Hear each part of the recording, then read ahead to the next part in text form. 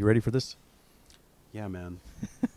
Hello, my name is William Burnett, and I'm sitting here with Matt McDermott, and you're watching Talk Video. What's up, man? How's it going? Oh, it's going well. It's good to be here. I've been excited about this project, and I like talking to you. It's strange. Usually you're the one asking the questions. That's true. I kind of have a problem with that. Like when the few times I've been in an instance, like on like a radio show or something where somebody's trying to ask me questions, I like quickly do some kind of mental judo. You switch to interview mode. Yeah, I'm going to try to avoid that in this instance. It's okay. You can do that if you want, but I'll just direct it the other way, hopefully. So a little introduction. Mr. McDermott, this show for those if this is your first episode tuning in, it's called Talk Video. It's a video podcast, and it's about music or some sort of a whatever's going on. And there's not even a name for whatever the scene is now. Your position at this point it's been a long road, and you've been involved in many facets along the way, but right now you're a writer, and that's at a big establishment. You're a writer for Resident Advisor, and that's your main daily activity. You're also playing in a band. You're the keyboard player for a folk singer named Jessica Pratt. That's correct. And you're traveling around. You're reviewing music, and you're checking stuff out. And you're also, when they let you get to go on tour, and you're the backup band. That's exactly correct. I didn't even know you knew all that. So yeah, man. Yeah. I go deep, and yeah. We're gonna go. I don't think did I even give you the link? Have you seen one of these before? I haven't seen. No, I didn't. I've seen the preview. That's it. Oh, I should have sent you a link, because usually what I do is I go back and I talk, kind of figure out your history, like what tapes you were buying at the mall and stuff like that, and go from there, and then kind of whatever direction happens, and then at the end you get drunk, and then you're like, oh, what am I talking about? So, perfect. So that's what. So you're a Jersey, right? Actually, suburbs of Philadelphia. Philly. Yeah. But they're very South similar, Jersey. right? Yeah, they are. Like, I mean, anywhere where there's a Wawa, anywhere where it's called a hoagie, anywhere where like kind of like a blue collar underdogism, like Mike Vallely. Oh yeah, Vallely. Yeah, but he's a California guy, isn't he? No, man. No, he's the East Coast. Yeah. Yeah. No, I don't. That's what I picture. I was gonna say Bruce Springsteen, but that doesn't even work at all. I think that totally works. I mean, I think that Springsteen was a massive enough figure that anybody who had anything to do with Jersey, at least like partially modeled their personality after the boss. And I mean, are you a fan? I don't know. I don't mind it. I tried. There's like that one record. What is it? The River. What's it called? Is that the one? The one that people talk about is Nebraska. Yeah, that's it. And it's the one they're like, oh, he was recording it next to Suicide, and it sounds like Suicide. And I tried to listen to it a bunch of times, but the last time I heard it, I think it was in a skateboard video or something, and I heard it again, and I was like, oh, all right, maybe I'll try it again. Like, sometimes it takes me a while. No, understood. There's actually a funny story about Suicide and the boss that maybe you might be aware of. You probably are, but when his cover of Dream Baby Dream. Yeah. Yeah, you a fan of that cover? I don't know. Well, it's pretty. It's a little Elvis or something. It is, but I think Martin Rev said that's the biggest honor I've ever had in my life. Oh, that's cool. Yeah, that Springsteen covered the tune, and yeah, it was nice. So that's where you're from, New Jersey. Sorry. No, man. Asbury Park. No, but you're from outside of Philly. Yeah, I grew up in a little town called Havertown, and it was the closest thing to like. It was a staunchly middle class kind of Catholic private suburb. Yeah, I ended up going to a private Christian school, actually. Sweet. Is it all boys? It was not all boys. It was co-ed, but Ooh. like fairly. Yeah, it was pretty sexy. But Now, do you have to wear uniforms? there was a dress code, so like you'd have to tuck in your shirt. I was like, I had like a bit of a row with the administration over the length of my hair. It couldn't go past your collar. Or cover your ears. It could, yeah, it couldn't It's cover like, your ears. it's like the That's swimming right. pool rules. Yeah, you know. How did you also go? No, Okay. it's exactly the same rules to go into a swimming pool, like if you have to wear a cap or not. Oh, really? Maybe that's what they were going by. Yeah, maybe they were going by swimming rules. Because they knew you were going to get in the pool. Yeah, totally. No. But did you have brothers and sisters? I had two brothers. Tying back to the sort of like religious upraising, I have two younger brothers. Their names are Mark and Luke. So it's Matthew, Mark, and Luke. Holy Jesus. In order of the Gospels. Holy Jesus. I don't know if you've observed like me attempting to be like a Christ-like personality, but that's where it's from. Yeah. Interesting. No, I mean, I think that's a pretty, there's like the Irish Catholic Philly kind of thing. Totally. It's a real deal. Yeah. Yeah, you know about it. A little bit, not that much. Mm-hmm. But yeah, we didn't have that where I'm from. Yeah, understood. So what I mean, so this is general. You had these general, like elementary school, like get beat up and fighting with your brothers over your remote control or whatever toys. Stupid thing. Do you remember a point where like music became an interesting thing in your life, or where it was like you're like realized it was cool, or you were into it? Yeah. I was always interested in music, and we always had a piano in my house, and I think that my mother's Asian, and that means that General Asian. she's Taiwanese. Okay. She moved from Taiwan to the suburbs of Philadelphia to study computer science in like 1975. She had like $20 in her pocket. So when how she she was arrived. 20 or something when she moved? Or? Yeah, about that. Okay. Yeah. And but yeah, I guess I was like messing around with like a Disney melody on the piano, and she's like, "Oh, we got to get this kid in piano lessons." We figured him out. Yeah. So, but then became that. Then that like started this long period where I was forced to practice like an hour a day, That's good, though. and it would be, She was getting you to that 10,000 hours. Exactly. Yeah. Yeah, but it was like the source of like stress, it's like. Has she seen you play? Yeah, she has. What'd she say? Was it weird?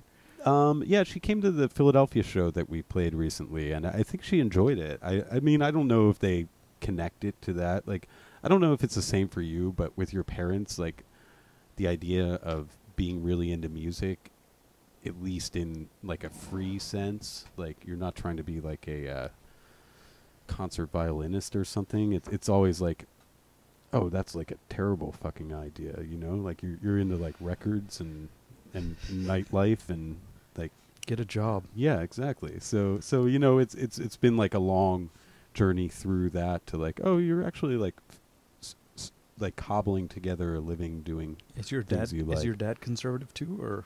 He's conservative. He reads the New Yorker these days and the Atlantic, so he's gotten like less conservative as time has gone on. But if you had to put my mother into some sort of cliche, like it would be like she's like a tiger mother, like like you gotta. What's the point of doing it if you're not fulfilling your potential? I'm all for that too. Yeah. Is that how you would be if you were a father? I'd be a tiger mom too. Yeah. No, I mean I was for those, I guess I probably said this. I was a swim coach for a long time, and that was one of the things I said. Like, if you're gonna be here, you may as well, make the most of your time. Otherwise, we're just leave. Like, what's the point? So I understand that that point of view. Like, if you're gonna do it, try. Otherwise, you're just Yeah. waste. I mean, this goes back. One of my friends the other day said, he's also, I think his family's also Taiwanese, and he was saying that his brother told him the other day that you're either, there's two states of being, you're either bored or you're suffering. And I thought, and I've been thinking about it a lot, and it's kind of true. So I don't know, but so as a kid, your mom made you do piano lessons, and was that you were trying to play? You said a Disney song, Yeah, I was trying to pick out some kind of Disney song. I obviously don't remember. and it. you're like 7 or 8. Five. Oh, Five. really little, Yeah, really little. small. And so you're so little bitty kid, piano lessons. What do you remember your teacher?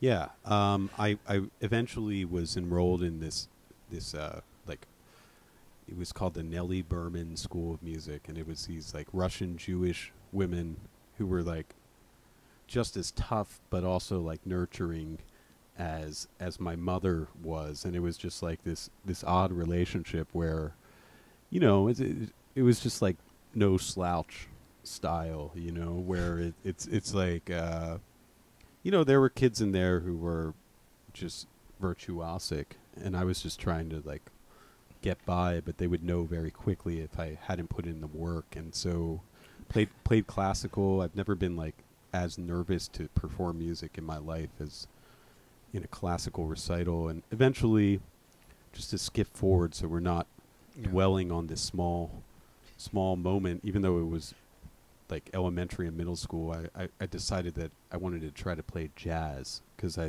thought that would be more relaxed. And at that point, I like got into like Bill Evans and like. And what is this? Is like 12, 13? Yeah, about that. But was there? You had this piano thing with the mom. Was there any kind of like a, you know, were you buying like a Motley Crue tapes or a, I don't know how old you are. We're almost. I'm 35. 35. So you're a Yeah. little. You weren't buying tapes, maybe CDs. Yeah, but for me, it was like, I guess like around that time, it was the classic Columbia House 13 CDs, 13 CDs for some 1 cent. Some what is it? Ned's Atomic Dustbin or Live or something. Yeah, it was just like a mix of like just like indefensible crap, like, you know, just to like, fill up that like, 11th CD. Yeah, like it was like, oh, I like those Blues Traveler songs on the radio. I should get that CD. But then like I actually like hit it with 1 or 2 purchases, which was like the Trainspotting soundtrack. Oh yeah. Yeah, like but that has like Brian Eno, Yeah. Pulp, Underworld, like that one's actually Lou Reed, like that. You can still listen to it to this day. Iggy Pop, right? Yeah, that's a strong soundtrack. And you know, if it was the internet era, I probably would have like found some wormholes to follow there. But to be honest, like the cool bands I was into in high school were like something like Big Star, which I found through like Wilco covering one of their songs, or just like very early like Napster days. I didn't really like fully start to participate in any kind of DIY culture. So time frame, this is like late 90s? Yeah, this is like or 99, 2000. into 2000. Yeah. And then 2001 I went out to school in Pittsburgh, Pennsylvania. So your childhood, there's not, I mean, the piano thing, it was just kind of a regular. You weren't like going to punk rock shows or No, I didn't really taking ecstasy and going to raves.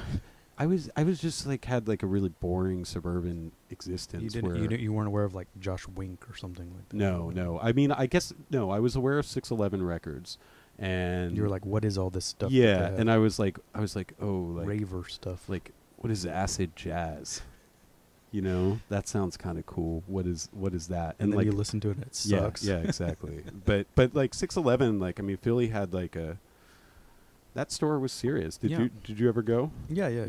And then, but it wasn't until I moved to Pittsburgh that I really just took it upon myself. So you went to Pittsburgh for college. Yeah, exactly. And then like, I kind of like, I think I was into like the Strokes and like Bell and Sebastian and stuff. Yeah. They were like all like coming out. Maybe a little Magnetic Fields. Yeah, stuff like that. Like but then like people, I looked a certain way, so people thought I was like into music. You're like, you like the Rapture. Yeah. So they weren't out yet, but like they started inviting me to shows. Okay. But then like I took it upon myself, and I still remember like the first show I went to. It was like at an art gallery, and was it Manny Telerama? Oh, dude, I know. I used to. I have so many Manny. Shout out to Manny Telerama. Manny Telerama booked Will. Did he stab you? DJ TLR, Yeah, that's the big rumor with him is he got out a box cutter at a show that somehow traveled to showing a knife. Oh yeah, Manny and I used to drive Manny around and work the door for him. I like him. He seems cool, man. And you can get along with everybody. Yeah. Yeah. Yeah, I mean, you don't No, he's a freak, and I think he really contributed. You know, like whether or not he treated people, maybe did some things that weren't right, he still was a big part of the Pittsburgh scene. Like he got bands to play there. Oh, it's that you never would have played any other, or they might have come another way, but he was definitely involved in a lot of bands coming there.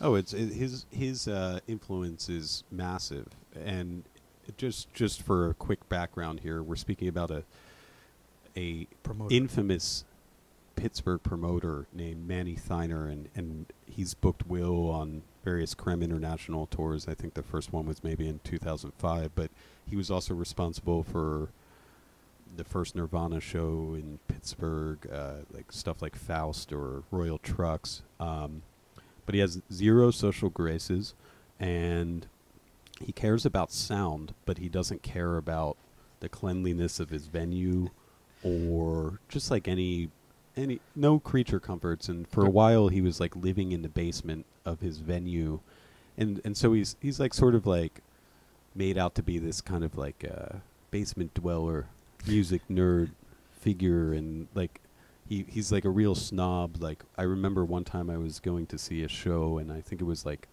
an Animal Collective show in maybe 2003, before they had become a household name. Yeah, before they were just like kind of aimlessly playing acoustic guitars at the time, the Campfire Songs era, and we showed up at the concert, and he was like, "Yeah, we're here for the show," and Manny was like, "You sure?"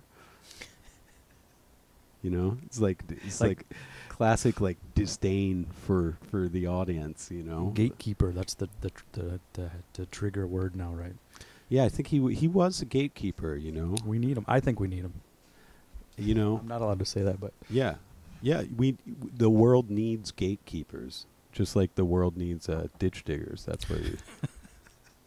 Well, I mean, whatever. You know, Yeah. people can, do what you got to do. Yeah. If you don't like it, don't go. Totally. So you were in Pittsburgh, and you went to every Manny Tellerama show. I would and just you start going to shows. You started going to shows. Yeah. And what were you studying in college? Just curious. I was studying English writing. Oh, so yeah, and history.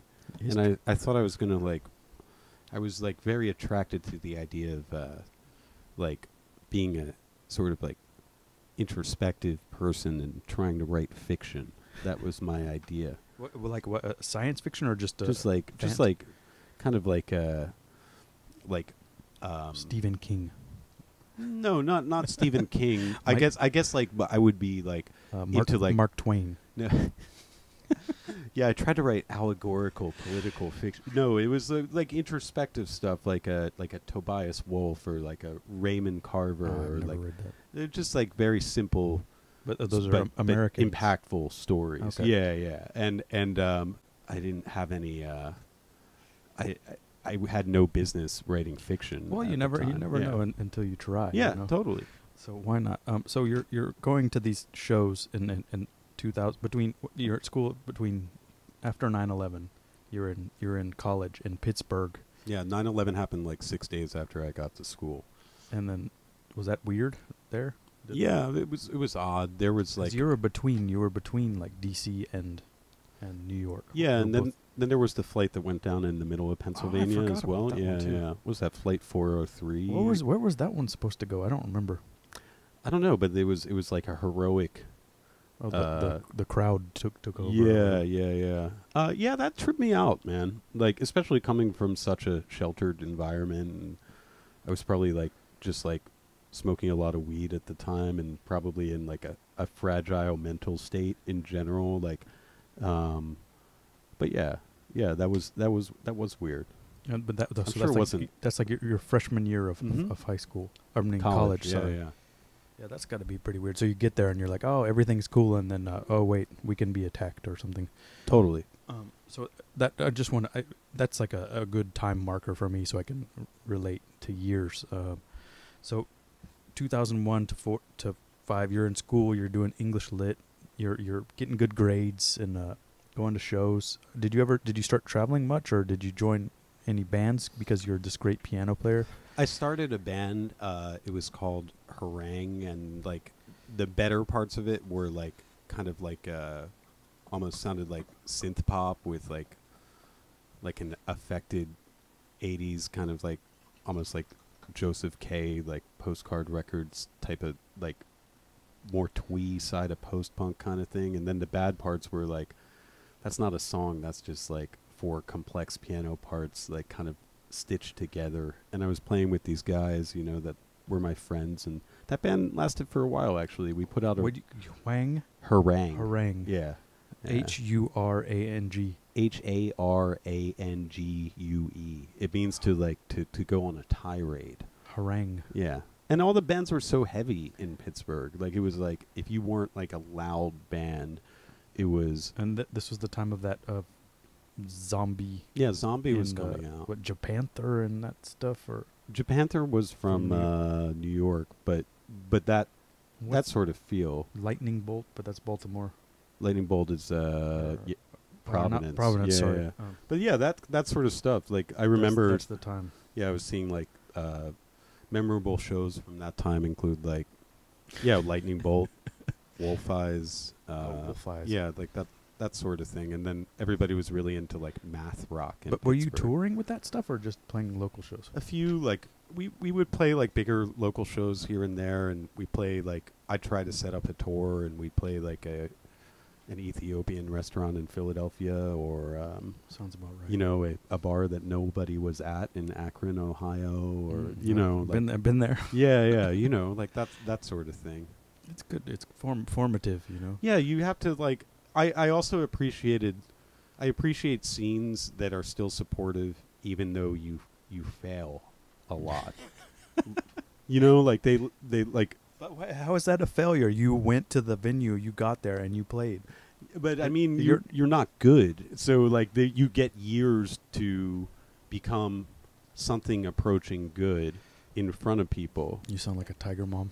And they still, but they still like end up. You can still convince your friends to like show up and like support you, and then eventually, like 3 or 4 years later, when you can actually like.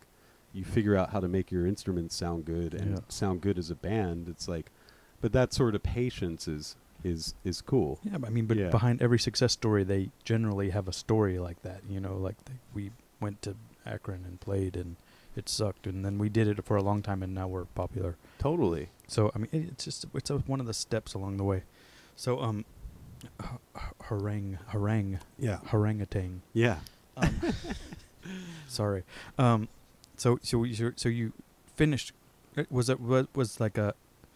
I know there's the 2 record stores. I can't remember, Jerry's and the Attic. Yes. And but they're not really. It's the same as New York. It doesn't really. There's no new records. It's like a used record kind of scene. Yeah, that's a used record scene. There were a few stores selling new stuff at the time. But it was kind of the downfall. That was like a This is a weird time. Yeah, and so were you buying music? You're not into the boom boom so much. Yeah, at that time I was basically like I would start listening. I had this job in like a computer lab at school, so that taught me to waste like with a endless T1 connection. Yeah. So I would listen to WFMU a lot. Okay, and I was really into like Beats in Space. Yeah, I got into Beats in Space, and that I was interested in the DJs that like Tim was bringing on, like Love Fingers, or like this Balearic sound. The blog era. Yeah, like this Balearic kind of thing, like seemed like a natural step, just because it's still like it's not just machine music. A lot of times it's like more melodic, or there's like a live bass or some live drums on it. But I remember Tim played that like Delia and Gavin remix or Carl Craig remix of Reveille. Yeah, the Reveille, and that was like a big track for him that he talks about, and I think he had to talk over it. But yeah, I mean, I got into like, you're like, oh wait, that's techno or something. Yeah, and I was like, it's not terrible. Yeah, and then like I think like I was into like compact stuff like Dettinger and that sort of thing, like probably like Michael Mayer and that sort of thing. And I was interested in this because I had started to like really start to try to find out about music, and I was into like krautrock and experimental music and this sort of thing, and I knew that there was all this dance music that I would like, but I didn't really know how to go about digging for it. Yeah, I mean, it sounds like you had a pretty similar path to me. I listened to a lot of indie rock and stuff. I mean, I knew about this like Throbbing Gristle and Can, and I'm on Duel before I knew about Derek May. Likewise, so it sounds like a similar. I was just a little bit older than you, so had a different path. Like, because by the time, whatever, late '90s, I was already like, okay, these records are cool and boom, boom, boom. So it sounds like it was a similar, suburban white boy path or whatever, like that's it. Or conservative family. Yeah, man, you got me pegged. Not really, but we'll see. So this is, you finished school. It sounds like pretty normal, and now you're like, okay, this boom boom boom thing is going on, and I don't remember the first time I met you. It was around that. It was much later than that, probably 2010 or something. Yeah, something like that. So what you were in Pittsburgh working? Yeah, after school. I was working I had like a job at a nonprofit where with like this guy who was essentially a criminal. Sounds about right. Yeah, and but we did some interesting stuff. Like we made a what was his name? Oh, sorry. It was you don't have to. But we made a documentary about like a civil and labor rights activist, and like I ended up getting really into like labor and union activism and this sort of stuff. So then I got a job at a law firm that would represent like, say, like freight car workers that got laid off from the factory in Bethlehem, Pennsylvania. And with your degree in English literature and history. They somehow let me in there, like he can use punctuation. Yeah, exactly. Like, or he can like put stuff in a binder or something. But yeah, around then, like 2007, I was hanging out with this guy who makes records for Sonic Groove now under the name Realms, and he would just burn me CDs. And I remember one of them was like, that was the era where you burned CDs, and one of them said like old with an E, old school Detroit, and then like one said like classic Chicago tracks, and he just like gave me all these CDs, and then he's like, hey, we're going to Detroit to go to the festival, and we're staying at the Shoreline. Maybe I met you then. Maybe briefly, man, but probably not. Because would you stay at the... I stayed at the Shoreline the first year I went. What year was that? 2004? 2007. Oh, 7. Yeah, no. Okay, so... But you were doing the WT party there. No, maybe then, but no, because I met somehow the first year I went, we stayed at the Shoreline, and next door was like Sean Rudiman and all them. But then in the same building, it was like Stinkworks and Minto, like from Down Low, and Convection was there too. And then, but like Sean was with Juwan and Kurt. And I think Tom Cox was there too. And we were all just like somehow we like all became friends. We like realized we had been on the same forums. Oh, that's cool. And those were like Pittsburgh dudes. Yeah, man, tech noir audio, yeah, and they gave me like a tech noir promo. I was like, "Oh, cool, my first promo." Really, that was like the first 12-inch. I don't know if it was my first promo, but it was like somebody walking at a festival give you a. Yeah, I remember like going into their room, and for some reason there was, like, this is like one of the closest cheap hotels to the festival. Yeah. And there's bullet holes in the curtains and stuff like that. Yeah. But I walked into the room and there was just like a 303 sitting there for some reason, and I had like never really seen this piece of machinery. But that year I saw like Rhythm and Sound. 2007. Yeah, I want to say that so I saw Rhythm and Sound. Mills closed that one. It wasn't one of the ones that had like Snoop Dogg or Kraftwerk or. No, that was later when they really started to. They had like wacky stuff like Bad Boy Bill and. Like, it was before. It was. I can't remember. I get them all mixed up. It was not Free anymore though. That was like the one that like. I think I I can't remember. I don't know. It was one of the first ones they charged money for. Yeah. Yeah, because I remember. But it was before Paxahau charged money? No, Paxahau took over, I believe, that year, actually, Yeah. 2007. I only know this because I interviewed them recently for my day job as a music journalist. We're getting there. Yeah, Slowly. but saw Moody Man, saw Rhythm and Sound, saw Mills, And the guy from, you went with the dude from Sonic Groove. Realms. Realms. I don't know. Yeah. I sort of heard the name, but I didn't really. It doesn't. You know, he was just like talking to me about Drexcia and stuff, and he was like a weird guy who only stayed in his house and nobody knew about him, but like Claude Young and Adam X like really liked his stuff, you know. Sounds about right. Yeah. Like it wasn't like he's probably anyway. I appreciate you, Rob, if you're out there. He opened the door. Yeah. He totally. unlocked the door. And you know, people like Tom did too, just like hanging out with him that weekend. Tom Cox, this is Pipecock. He's famous on the internet. Pipecock is a famous techno internet person, a real purist. He was a writer for a while too. Is he still writing? He's got an interesting attitude about writing. I believe he said that feels too much like work. Sounds about right. Yeah. So you start to get into the Pittsburgh scene, and we mentioned a couple of people. There's like Sean Ruderman is around, and Tom Cox, and what's the other guy's name? Jawan. Yeah. Kurt. And yeah. Was he still there? Or he Kurt left Jackson. I never really hung out with Kurt. Like Aaron Clark was starting to be around. Now he's like a big deal with and the. What's the other PTA guy's name? I can't. Preslov. Yeah, sorry. Preslov's still a really good friend. And they had this studio there, Machine Age. Was a thing. Yeah. And then there's this other venue that I don't really. I've never been there, but was that a thing yet? Hot Mass. Yeah. No, not yet. So basically, I was starting to book a lot of shows myself, like because I was like playing in a band, and I was just started to help other bands out and stuff, and would set up shows. And because like I'm a bit of a probably had like a social addiction at the time, and like would just invite people. I was good at promoting shows, like I could get people out.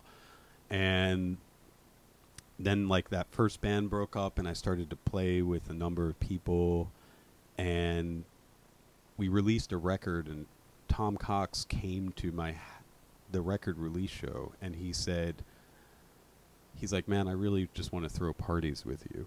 So I was like, why would I really do that? But he convinced me to start throwing things that looked more like raves with him in Pittsburgh. So this is maybe like 2010. Okay. And we had that group. The first one was just like a bunch of like weird bands from Pittsburgh, and then that group Blondes from here played. Okay, I remember that. And then the second one was Beautiful Swimmers and Protect You. And then the third one, which was my going away party, leaving from Pittsburgh, moving to LA in like 2011, was Marcellus Pittman. But at that very first party I threw, this guy came in and he was like, hey, I want you to he really liked the party. It was cool. It was like all these different scenes came together, like techno kids, punk kids, noise people, whatever. And it was just in a punk house. It was a fun time. A guy came to that party, and he had this like plan to throw a big festival called Via Festival. So I became involved as a booker of this festival, and we booked like the first year, like I think like Juan Etrix Point never played, but over the following years, like people like Moody Man, like Underground Resistance played, and it was just like But it's a Pittsburgh festival. Yeah. I don't know. And it was like Fortet, like Faulty Dio, but like rappers like Big Frida, I think Dame Funk.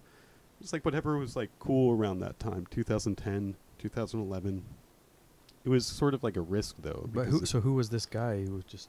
It was this guy named Quinn, and his partner was Lauren Goshinsky, who's also like a DJ now, and people probably know her. But and then Aaron Clark, who does Hot Mass, was there too. My friend Edgar was there, and this guy Paul Fleetwood, who's also now a techno DJ. So it was like 6 of us. We tried to throw this like massive festival, the first one was supposed to happen in an old brewery, but it was like there's a beer in Pittsburgh called Iron City beer, and like they said we could use their old factory, but it's like it's a huge building, but like huge pieces of concrete were falling from the ceiling and stuff. It was like, oh, we can't do this. So we like ended up finding a movie studio at the last minute to throw it in with like multiple stages and like a big green room and stuff. But obviously it lost money, you know. Goes without saying. But it was an interesting experience, and it was like the first time I was like, oh, I guess I like booked this festival now, and like people would come from, like a journalist would come from England to come check it out. And this is 2011 or so. Yeah. Or 2010. 2010. Yeah, 2011. yeah. Mm-hmm. And you're still in Pittsburgh, and you said you mentioned that your going away party, was that before or after this festival? That was after 2 editions of the festival. 2 editions of it. So you tried 2 times. What happened? Was there a third time? I think they actually threw like 6 or 7. Oh, geez. Yeah. I don't know what maybe I can't remember it. It doesn't ring a bell. It might have been on your radar, but it was just like nobody had ever heard of Pittsburgh, and now people talk about Pittsburgh because they have this club there, you know, and the people there are like pretty savvy at like getting out there. But as they, I mean, there should be more places in the States to play. You know, Pittsburgh should be one on a tour. You know, like. Oh yeah, absolutely. Like, I mean, touring a lot recently. It's so fun to travel around the States. Yeah, like, I'm into it. It's weird, like, and like, maybe we say that as like white guys who like can pass for driving a truck right now or something like that. But like, it's nice, like actually seeing the place where you live and understanding the makeup of your country. And like, I get really excited when I hear about like Pittsburgh or Cleveland or Chattanooga, Tennessee, or like something weird going on in Florida or Atlanta. Like that stuff is cool, but I don't think the agents really understand like what you need to do to support those communities. And I think like, you know, yeah, that's true. Yeah. But so what could they do to make it better? I just think that like I've noticed this about you, where sometimes if like the party seems cool, like you're not like, you're obviously like worried about money, but you have like a number of hustles, and if the party seems cool, if the people seem in line with the way that you think about things and you think you're going to have a good time, like you might play for half of what you normally play for or something. But when you have these bigger agencies, I think they don't get it. Yeah. Totally. No, I mean, yeah, so but it seems to be the solution is to not use the agents. The problem, I think for me, the problem I saw is that the way things work in the States is not the way they work in Europe. I know some cities are trying to pretend like they do, like, you know, you can get your Miami, your SF, maybe Chicago, and your New York, but it's not the same. Like we have landed fees, and you get your ass to the club yourself, and then you go wherever you're gonna go. Like, and you take your money with you. That's it. There's none of this like man baby like pick you up at the airport and like take you to dinner and then take you back to your hotel and then take you back to the club. It's crazy, you know. Like I can't even believe the treatment. It's like it's almost like offensive how DJ. It's like. But have you been spoiled in that way before? Yeah, like on your European. No, but I would rather get paid more money than be treated like that. Like I would rather like I'll just handle this part myself. Yeah, just give me the money. I'll take care of it. You know, like I can. You know, like just the prime. It ends up sometimes it's really stupid. You know, it's like in London. You know, like or New York is the same. It's easier to take the train to the city to where you're going. Mm-hmm. It's faster. It's cheaper. Yeah. But they insist on your agents say you must take a car, and it costs. I don't know what they're paying, £200 or whatever it is, and then you're stuck in traffic for 2 hours when you could have paid £11 and be there in 45 minutes. It's just this. Sorry. No, I like it. Now. I like it. But in the States, you're on your own. You know, I mean, but we also don't have public transportation. You know, so it's like it's a different scene, and I think that there's a disconnect between the European agents and the way things work in the United States, and I don't know if the solution is to have American bookers or to I don't know. It's just different, and I guess by talking about it, you can try to find a solution. But so far, it's been like, you know, you talk to your friends and you go play for your friends and you stay at their house. Yeah. And that seems to be the way it works. If you really want to do it and have a good time. Well, yeah, I guess if you look at, like, you played like Golden Poodle and like. Yeah, no, I haven't been there. Like, but I've been to Salon. Yeah, yeah, but those places, like, people play for less money. It's more American style. Yeah, because it's cool. It's a landed deal. It's like, you know, like, oh, okay, I can give you this much money, or maybe I'll give you a little more, and you stay at this guy's house, and it's fine, you know.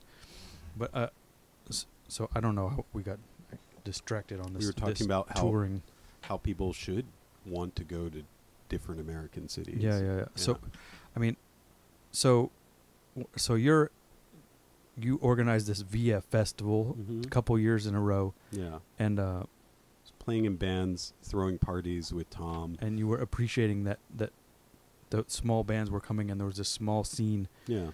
And you started to see how it was all working. And you had been in Pittsburgh working at this nonprofit organization and the law firm. Yeah. Still, and then you tried this festival and you were getting deeper into the whole festival techno stuff, and you decided to make the move to Los Angeles. Is that was there something before that we missed, or no? It was just like basically Pittsburgh's a great place and it taught me everything I knew. But I would go to like the same bars all the time, and obviously because I was playing in a bunch of bands and booking this festival, like every time I would like walk out of my house, I'd run into somebody. And I saw this future for myself, and where I would like get drunk at the same bar and like kind of like book the same show in perpetuity. And the woman I was dating at the time was like, "Hey, I have this opportunity to move to California. Think about it, see what you want to do." So I thought about it. I was like, all my friends are here. I've been to California like twice in my life. I know nothing about that at all. Do you have a driver's license? I did. Yeah, okay. Yeah. I'm just making sure. Yeah. But yeah, I was like, I'm 28. If I'm gonna move, if I'm gonna like make the plunge, like I always kind of wanted to live in New York, but I think that LA was a good choice too. Yeah. I think that I was always scared, or I'm like a creature of habit, where if I'm not jolted out of my reality, I'll just like stay there where I'm comfortable, and that's a scary thing somehow. It is, yeah. But the older you get, the better it looks. Yeah, totally. So you just got to realize how good it is. You go screw around for a while and then get back to it. Yeah, man. But so you end up in L.A.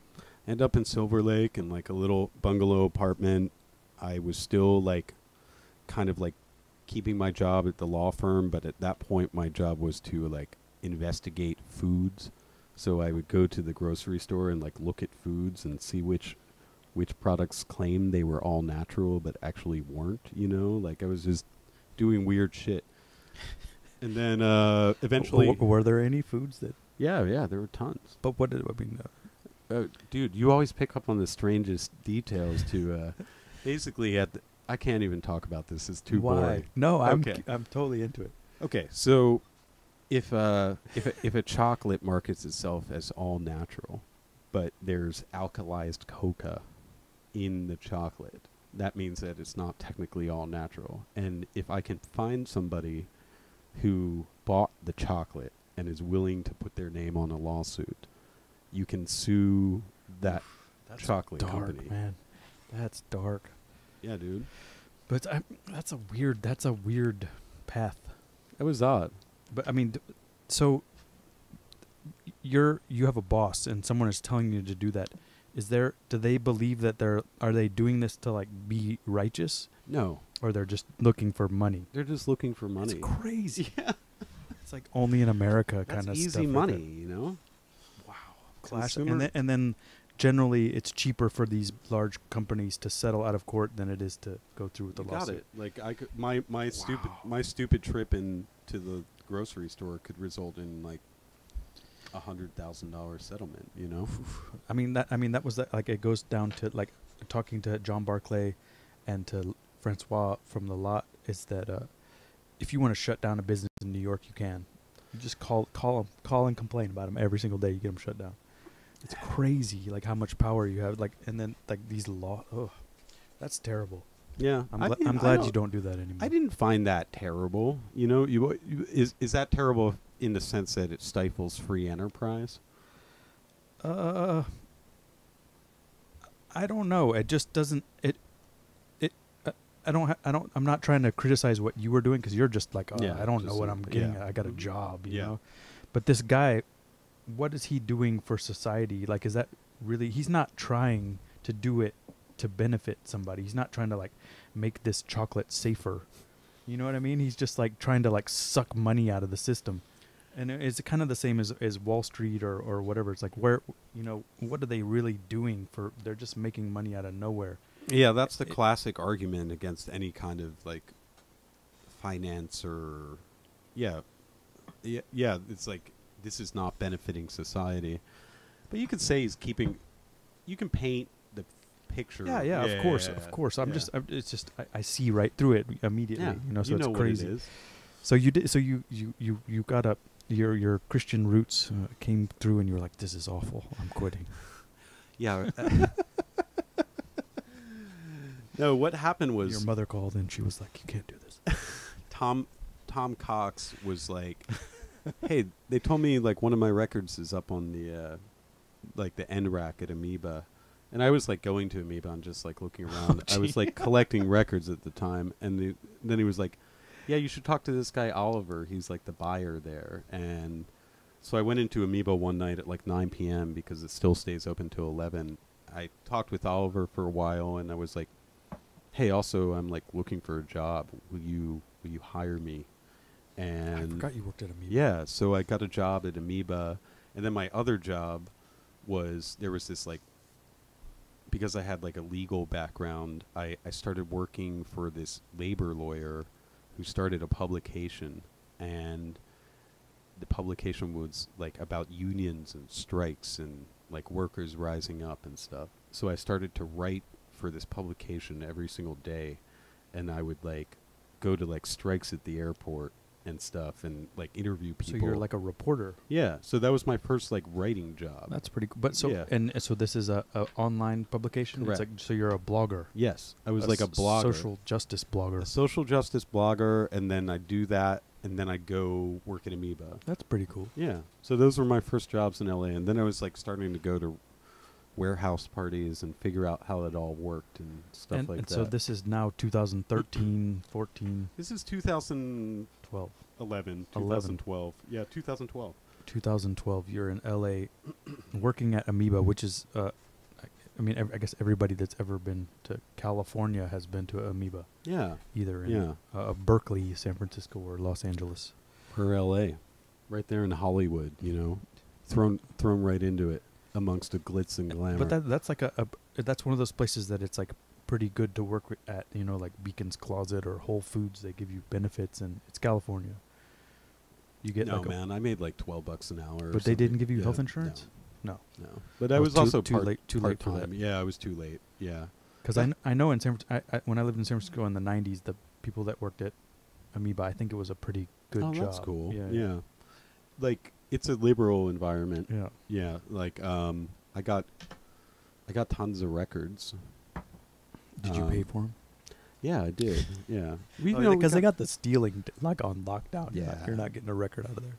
No. What was the employee discount? I'm curious. I think it was like 30% on used, 30% on used. 20% on new. Did you get to mark them? You like mark that record cheap? Sometimes There were some schemes. there going on. was like there once in a while. I mean, Amoeba's weird in that at the time there was so much volume going through where you could get like a ton of records that are like $50 records. I was getting for like $3 or something at the time, and I think that when it opened, it was even more like that. I'm sure that's kind of the typical record culture. Yeah, I don't like when people talk about a record they bought and they're like, yeah, I got this for $5, you know? I'm like, yeah, boy, how much scheming did you do to get it for $5? So you're at Amoeba, but Amoeba in Los Angeles, it's a weird store to me. There's no listening stations. Yeah. For me, it's really like been a deal breaker since, when I was in San Francisco, I was like, okay, I'll just go to Open Mind because I can listen to it. And it's weird. Did they, maybe there was like CD listening stations at one point. You have a really good memory. But there were like CD scanning listening stations where you could scan it and listen to like through some weird internal network. And, you know, you can go in there and like, what I do is I just go in with like earbuds in and listen to YouTube. Yeah, but that's fucking takes forever. Yeah, man, it does. But when I worked there, But that's one of the weird things where records are faster, like skipping. You can skip through Yeah, that's true. That's like that is a weird thing where like analog is faster still. Yeah. You can just put the thing on. I can listen to the record faster than you can pull it up on YouTube. Yeah, like totally. I don't know. Well, sorry. All right, that's my Amoeba complaint. I'm gonna put it out there every time. And that tape, why they tape it so much, man? That's annoying. And like then I just cut the jacket, the plate. I end up cutting it off. You can't peel that stuff off. You guys, listen up, come on. But they're not gonna change, you know. I feel like it goes back to like Berkeley, you know, and like people were like stealing records, like, and they like kept the policy. They like never changed. They came up with a way to make it almost impossible to open the record without slicing the jacket. Jesus. Yeah. So you worked at Amoeba, and you worked at this other weird reporter. That's your writing job. Yes. And 2012. Yeah. In Los Angeles, California, living in Silver Lake. I'm still pretty naive at that time. But was Mount Analog open yet? No, or it just opened. Mount Analog opened, I think, in 2014. So I don't remember what the scene. When I went there a couple times, and we would like play at the Echo or like some weird, I don't know. And then there was like a weird lull, and then all of a sudden it was like downtown rave warehouse parties. I don't know when exactly that started. There were a couple things going on. I remember like 2 weeks after moving to town, I kind of found Dub Lab and started listening to shows. And then Paul T and the Harvey Sarcastic Disco that's been parties were huge. Like I remember a week after arriving, there was a Harvey party, and I couldn't find the address. There was an info line, but they wouldn't give it to you. Yeah, I couldn't find it. So that was like, okay, I'm in a new place. I don't know shit.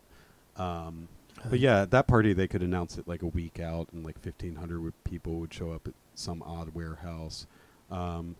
There was like a place called Music for Dancers, which was like kind of based off of like Klipsch, like loft style, like really long sets, like all night stuff. I would go there a lot when I moved to town, and then I was like, well, I threw parties in Pittsburgh. I put together a festival in Pittsburgh. I'm gonna like start throwing a party here. So I got together with like a few people, and we planned our first warehouse party, and we had Andres from Detroit play, and Delroy Edwards play. His record had just come out on Lies, I think. That was 2012, early 2013. But yeah, he lived in town, and it was good because I like met everybody who was buying records at the record store and stuff. But then, I promoted this party, and like we sold like 100 tickets in advance, and all these people were going to come, and then it got shut down. And so we managed to like move the party. Like the Vice squad came, and they lectured me, and they spoke with me, and then we managed to move the party to an alternate, super grimy location, and Brandon Delroy and Andre still played, and it still went off, but like we lost some money on that party. But it was like it was a real trial by fire, you know, because like there's a lot. I feel like a lot of those I'm not from LA. I've only played a few of those parties, but I've noticed that those security guards are cops, like for sure. Like every security guard at those rave parties is a cop. They're either a cop or they're like a criminal. Cop. Yeah, like one or the other. Yeah, people have some issues with that. Like it. No, I don't. I just. But so you either need to have the in with the cop or the in with the criminal circuit. I mean, I remember one like I played with like Junior and those guys. Oh yeah. And Was that like I don't know what Sunny Side Up or some weird place like on like in Fifth Street or some Yeah. sports bar or something. Oh, it was Sunny Side Up. Yeah, and The it was 5-star bar. 5-star bar. I think that's what it was. And like the security guard definitely like had a gun on him and was like. Those guys have an interesting thing. Yeah, but out. that was one of the best parties I've ever played in LA. Like. Yeah, I mean that party is sick. Yeah. Like those guys are. Because they have a real history and roots, and they kind of don't really change with the trends. They're just doing their thing. Well, they don't charge over $10. Yeah. And they had a weird thing worked out with the 5-star bar where they could just lock the door. Yeah, that's what happened. And like you just play all night. They all have crazy collections. Yeah, I thought it was really cool because like I don't even remember who hooked me up. I can't remember how I got. Oh, was it Andrew? No, Dan. Oh my God, I can't remember. Dan is his name, but Vietnamese guy. Dewey? No. Dan? No. Oh, you're thinking of Quan. Quan Dam. Yeah. Quan Dam. Yeah. Yeah, totally. He told me, he's like, play for these guys, and I was like, okay. And then I get there and they're like dressed like the Lost Boys, you know, they're wearing like overcoats and like sunglasses and like 90s, like, and this is like whatever 2013 or 12, same time kind of. And I was like, what is going on? And then you go up in this like full sound system with like rotary mixers and like, you're like, all right, this is cool. And then they were like, man, you sound like Danny Tenaglia. And I was like, is that a compliment? And I was like, yeah. Or I didn't even know. It was like just some other. It was a cool. That's what I really like about LA, and it's cool that you went there and entered this scene. You know, it's like a fantasy land. I mean, I don't even. It's weird. It's a weird place. Yeah, you know. Yeah, like, just even the places where they throw parties, it's odd. Like, how do you navigate that? And like nobody cares. Like everybody's like got it good. Like even if you're dirt poor and like live in a shitty apartment, your life is still pretty easy. You can still like eat organic avocados and juice, you know, or like your quality of life is high. It's funny because like one time I went to a party with Quan and I think he might have imbibed in something that night, but no way. We gave him a ride. He's home. Great, man. I really like he's that guy. great. He's like knows about, and he was sitting on the couch where I lived with my ex-girlfriend, and she was like, is he going to bed? What's he doing? And he was just sitting out on the couch on the futon listening to one of your tracks. That's weird. Yeah, and he was just having a party for one, man. He's great. He's a good dude. Yeah, he's good. But he like, I don't know, he's one of those people that kind of like hooked me up. He just was like, dude, he's a go fan, go man. here, go hook up with this dude. And like, yeah, but that's the thing. That's what you need to know about LA, like where at least at that time you had to like have a connect to somebody or like something like that, or and yeah, like you could play a warehouse party that's the best party of your life, or you can play one that's somewhat not very memorable.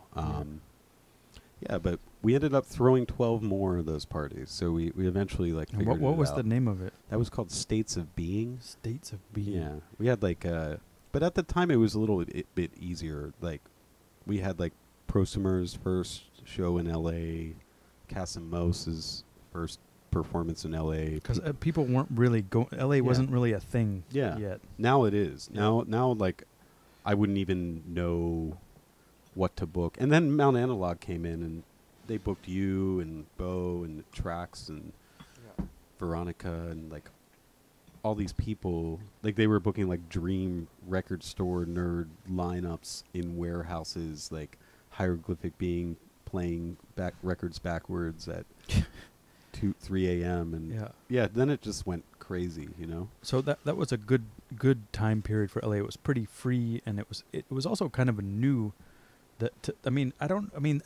You see the things and you say that, you know, these people like Junior and the Harvey, like the rave thing was there, but this was like a new era kind of.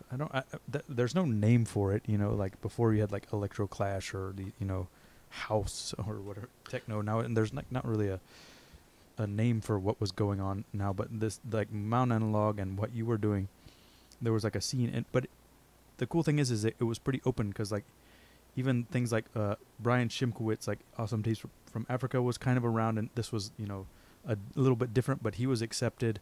And then I remember seeing people like Stephen Warwick, what's his thing called? Heat Sick would come around, and the art people would start coming. Yeah. And then people like Eddie Richet, like Secret Circuit, and like Tom of England, and those guys, and then even art kind of guys and dub lab guys. It was a cool scene. It was a good mix. Yeah. And there would be like, the gangsters from the neighborhood would show up and, sell some drugs, whatever. It was a cool time.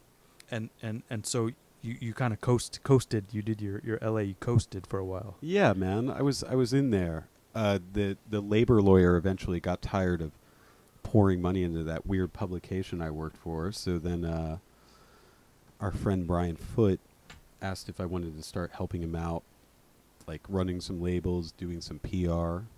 I should have him on the podcast. Oh, he'd be terrific. He's got that guy. He's probably got some good stories. Yeah. He's got this one story about well, I'll let him Brian Foote. I just saw he just put out a LP today. LP is announced today. Leech. That's Leech. Leech. Yeah. Shout out to Leech. When we threw a party at his loft where you met him. Oh, that's right. Yeah, like we had a Fitzsiegel. He used to live in. Yeah, he didn't always live in Highland Park. Mm-hmm. Glassell Park. Glassell. Sorry. We had a Fitzsiegel and Bookworms play his loft. Yeah, that was a fun one. I forgot about that. But yeah, so you started Brian Foote. Hello, Brian. Yeah.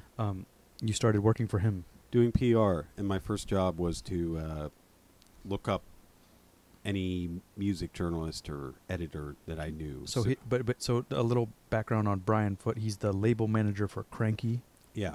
And he also does some PR on the side for stuff. Yeah, mostly like experimental or dance acts, and he runs like a sort of boutique-y label with our friend Brian Paul called Peak Oil. You know his real last name?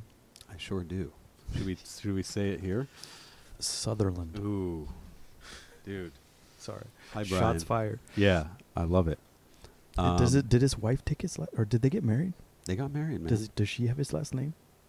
I don't know. Is she a Sutherland? I don't think.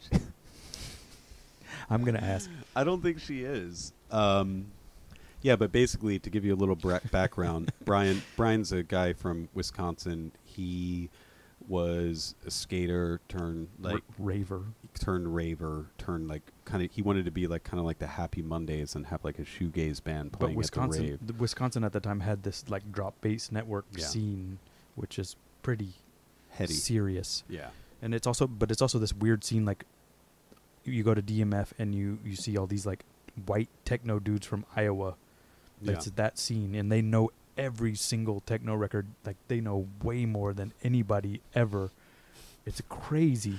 Yeah, and like that's where Wisconsin or Wisconsin. That's I mean, I can't imagine in the '90s Wisconsin. Yeah, I think Minneapolis was involved too. It's not what you think of when you think of techno, But it was huge there, or not huge, but there was definitely an informed scene. Yeah, I mean there were records coming out too, like the Woody McBride and like stuff like that. Yeah, Adam X was on there too. Yeah, he had record on Drop Bass Network. Yeah.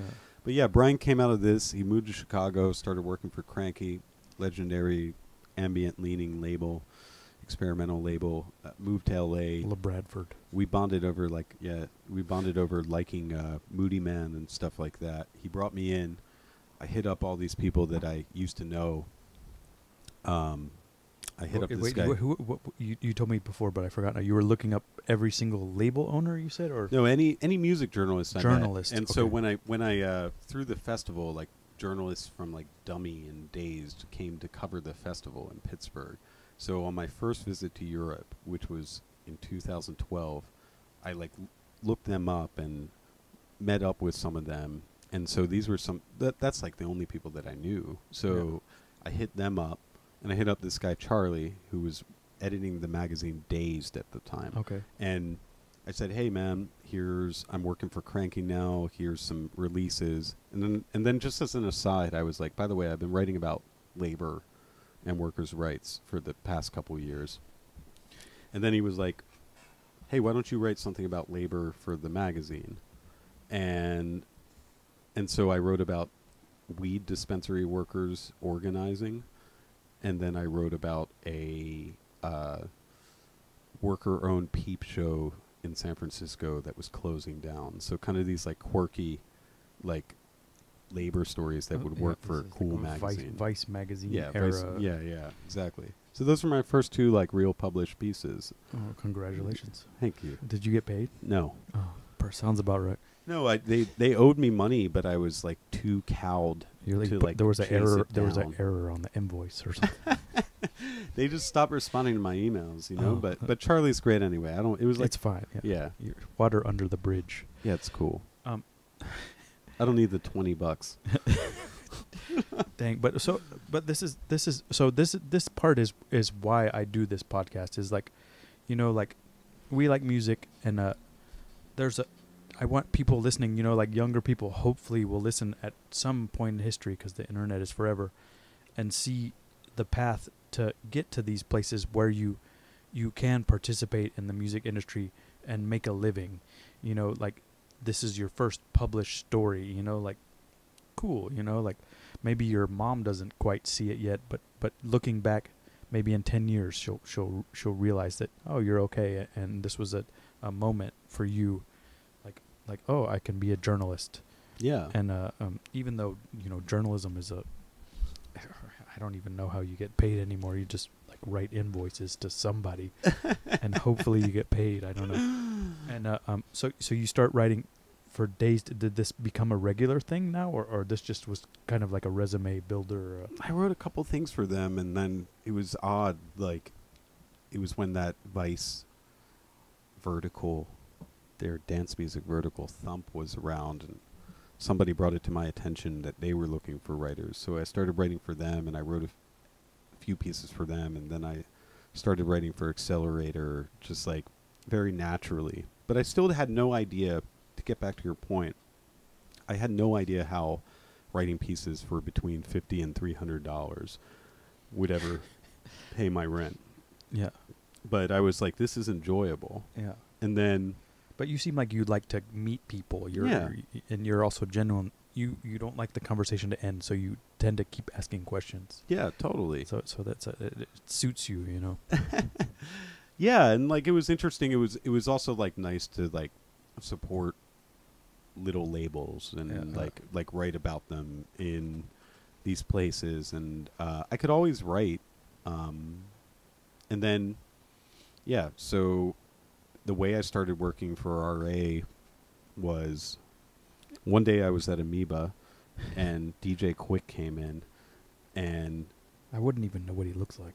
Yeah, I didn't either, actually. Somebody else was like that. I didn't recognize him immediately. And he came up and he was showing me I was ringing him out at the register, and he was showing me a Delphonics record that he had bought for like $2, and it was warped. And he was explaining to me how you can put a record in the oven. Yeah. And sounds like a real record digger. I've definitely done that too. Yeah, and I was like, yeah. So what are you doing in the neighborhood? I was always make conversation because I like to talk to people, like you said, and ask them questions. And he's like, yeah, my studio's around the corner. And I was like, oh yeah, like who do you work with? And he's like, oh, you know, like right now I'm working with DeBarge, and like, and I was like, who is this person? Like, and so he left. And then the next guy comes up, and somebody tells me, they're like, that was just DJ Quick. Who was tailing DJ Quick. Yeah, the next guy comes up, and I'm like, hey, DJ Quick was actually just here, because I think he was buying a DJ Quick CD. It was my friend, and it was a guy named Zed, and he was just so excited about my DJ Quick story. And he's like, what's the address? Yeah, but he came back up, and he had a friend with him, and he's like, tell my friend your DJ Quick story. Like, he was that excited about it. And then he was buying records. We started to talk, and then we were starting to talk about music. And then he's like, yeah, I'm a professor at the New School in New York, and I'm just out here for the summer. I come out to L.A. for the summer. And then I was pretty new to L.A. at the time still, and he's like, I was like, he's like, yeah, do you want to hang out? You want to like get a drink or something like that? So we got a drink and we like bonded over like Nile Rodgers and just like random shit we were into. And then a former student of his worked for RA and gave him... Who was that? It's this woman named Donnell, who's a booking agent now. I don't know. But she gave him that DJ Sprinkles double, that mix that he did, like when dance floors stand still. Yeah. It has like Braxton Holmes and like... I can't. It's a good mix. It's like real deep. I don't know. I don't get it. Sorry.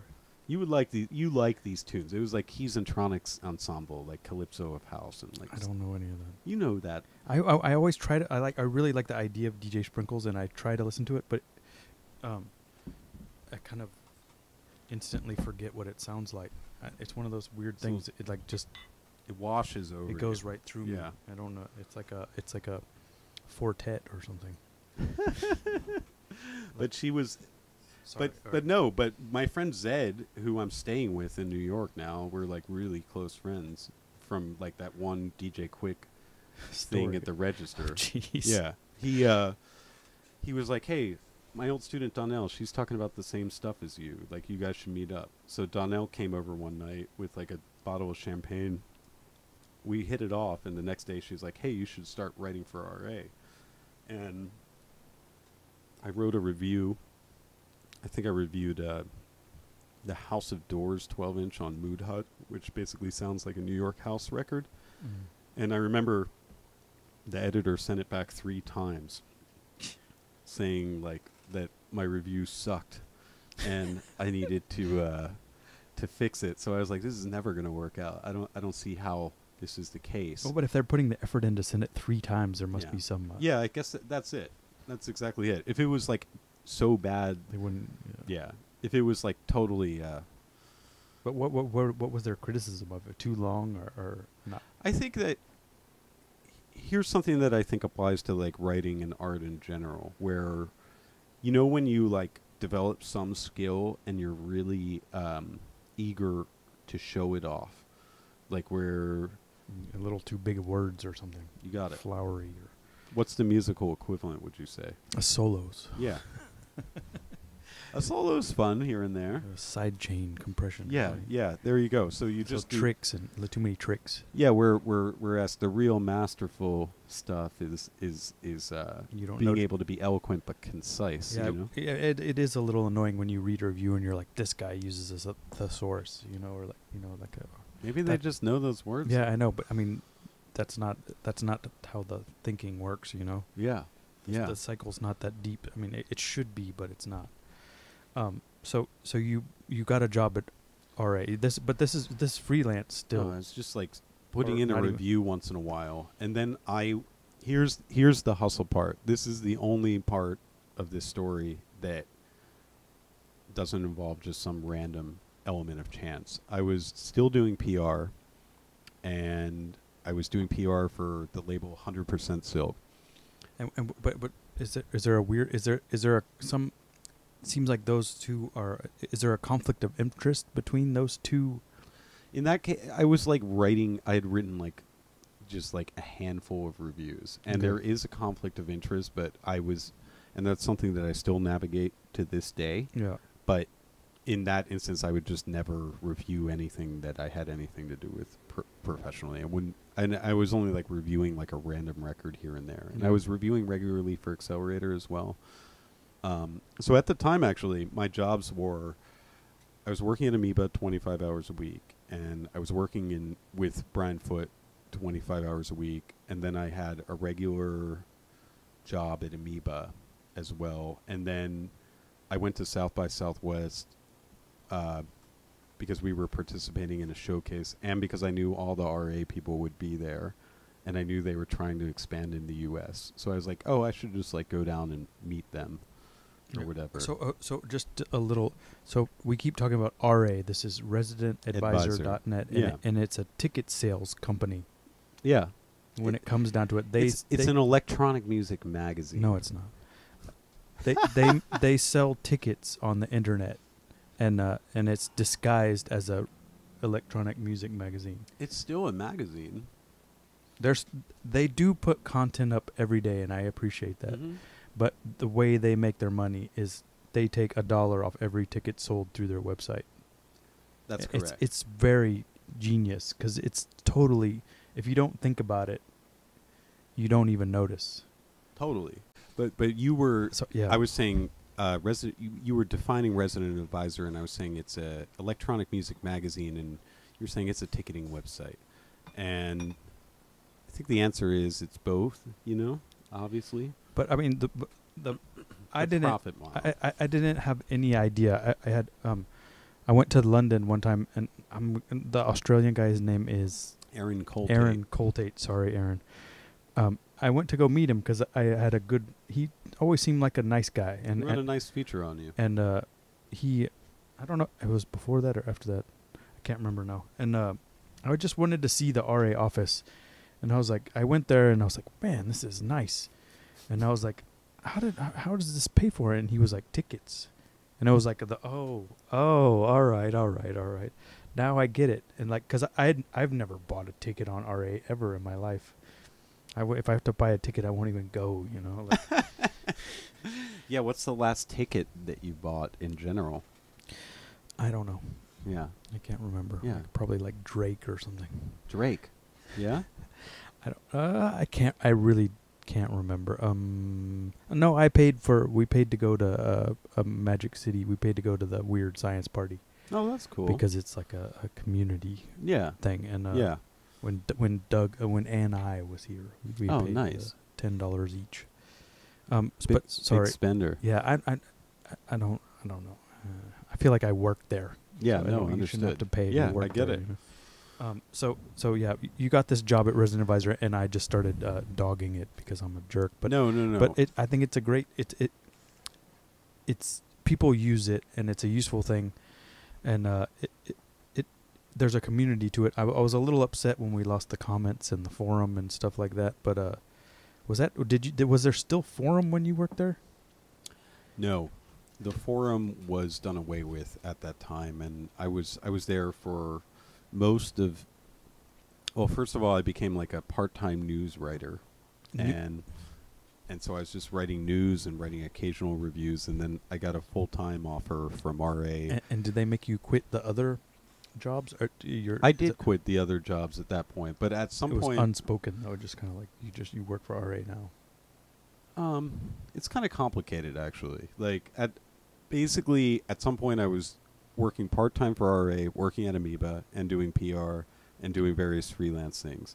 So I was probably like on the clock like 80 hours a week or something. Yeah. And then RA made me a full-time offer. I just couldn't keep it up essentially. And yeah, in retrospect it's like you can't do PR and be a full-time music journalist. That's just not going to work. No, somebody's going to get mad at you somewhere, Somebody's always going to be mad at you. Yeah, well, but that's one of those things. You're not doing it right if you don't have haters or whatever the rap language is. I think that's true. I mean, to be honest, the only things I like actually feel bad about at RA are when there's a label that I believe in or an artist that I believe in that I fully intend to support, and that I even tell that I'm going to do something for, and I don't come through with that. And that's only happened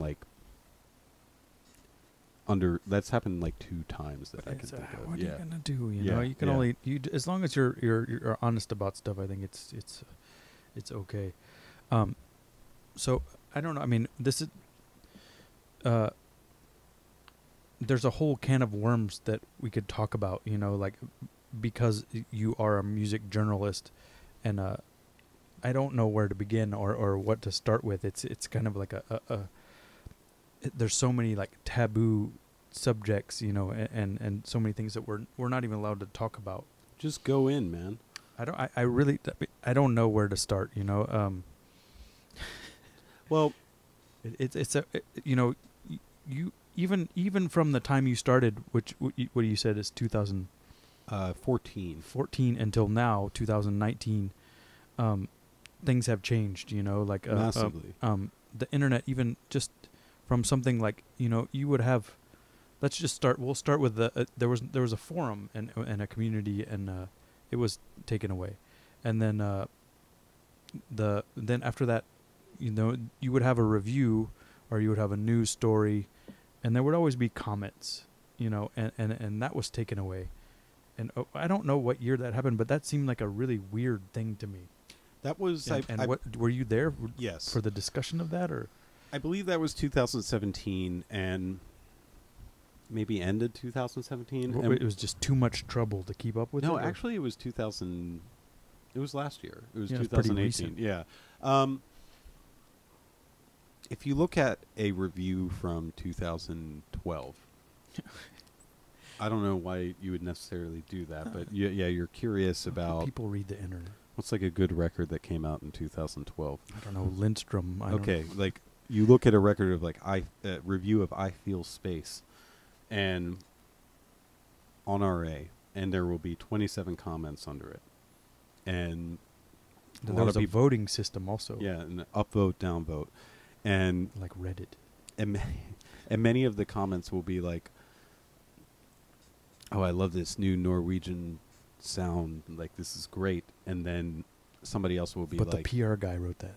"Yeah," and then I love this new Norwegian sound. But then somebody else will be like, "Oh, cool, like space disco, like that's not cool, like that's Boring. been done, like yeah, like Patrick Adams plus Italo disco, like that's not cool at all." Like it's more of like a spirited exchange of ideas at that time.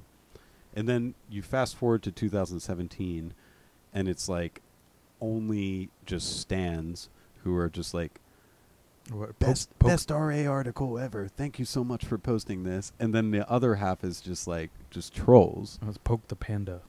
Poke the Panda? You were? No, wasn't that one of the... I remember Pro Angel Wings. He was Pro like, Angel Wings, that was what it was. He's like the most famous troll. But it was just only trolls. I think all the trolls are Jexopolis. He loves the RA comments, I've heard. But the what I'm saying is that the dialogue just diminished and went from being something more akin to the message boards that you posted on growing up, where it was like a lively sort of comical exchange about music, to just being more along the lines of like a YouTube comment or something like that. And I think that they couldn't justify that, especially you see like the shit that like Boiler Room is getting for comments these days and stuff like that, where it's just like if you especially like if you leave like people out there to be abused by random strangers on the internet, there's only so much that time that you can do that. But my point, I'll play the other side of the argument. Yeah. Even if I don't truly believe it, but maybe I do, is that if you can't take that, then you shouldn't be an artist. Like it's like what you learn when you go to art school is like how to take criticism. You're like saying if you can't take the heat, get out of the kitchen. Yeah, I mean, but the thing is, so what? Like, so what? The sticks and stones may break my bones. I don't agree when, like, I'll just say this: there have been times when comments are moderated because they're negative. Yeah. And I don't think that they cross over into the line of harassment. Yeah. And they've been like deleted. And I don't agree with that. Yeah. Like, you should be able to take, and there is so much glad handing in today's like social media world. It's the huge comment now with like with Twitter is like what is the line to where you can moderate or not, and I guess that's the line they decided was that we're just not going to mess with this and get rid of it. No, but I do think that if I'm saying like that DX line sounds like garbage and you don't know how to program drums, that's one thing. But if I'm saying like, oh, who is Peggy Goo's ghost producer, then that's like a different nature of comment. You know what I mean? Yeah, I don't know. Like, I'm not sure if they're different. Really? Yeah, because I don't know. Like there's no.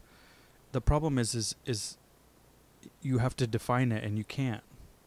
You know, so like what is it? I don't know. Like just because it hurts somebody's feelings, or I don't know. But I get maybe that is the right decision by talking to you, is to not have it. You know, like that way you don't even have to think about this. You know, like because you know, you have like this Twitter CEO guy is going on I can't remember his name. He's going on every Jack? Yeah, he's going on like every single podcast, like talking about this thing, like comments or who to be censored and what is hate speech and all this stuff. And you know, these seem like pretty smart people, and they're successful, and they have a lot of time to think about this, and they've seen it grow too, you know. So, and I don't think they know what to do with it either, you know. Yeah. And their whole content is other people's speech, and people like RA, you know, at least you have ticket sales and you have articles, so you don't need that part of it. I guess you're taking out the social media aspect. I mean, maybe it was as simple as that, like paying somebody to moderate these comments. Yeah, like that's dark. You know what I mean? Oof. Like imagine showing up every day. But that's why it's like, you know, the other choice would be to just leave them up. And people are like, you know, and then I would say there you get into this weird argument where like people should, you know, you should not be able to be on the internet anonymously. It's like you got to own that comment. If you're going to put it down, you know, like we know you're a jackass, you know, like I mean, these are like weird, like, you know, Republican versus Democrat, conservative, liberal, you know, I think you can break it down to these kind of viewpoints. Yeah, you can like rank these categories by political affiliation, you think? I think you can start to. Yeah. I mean, a philosophical or political or whatever, you know, you can start to. I don't know that much about philosophy, but as you know, there's these, you know, certain things like where you have this idea where like you should do what's best for yourself, or you should do what's best for everyone. And, you know, like the argument is if everybody does what's best for themselves, like this like Ayn Rand weird conservative, then it should be what's best for everyone else. Yeah. But then, you know, the people that say we should do what's good for everybody else, it's different. You know, there's the utilitarian idea, the greater good. Yeah. These have been these philosophical discussions for a really long time.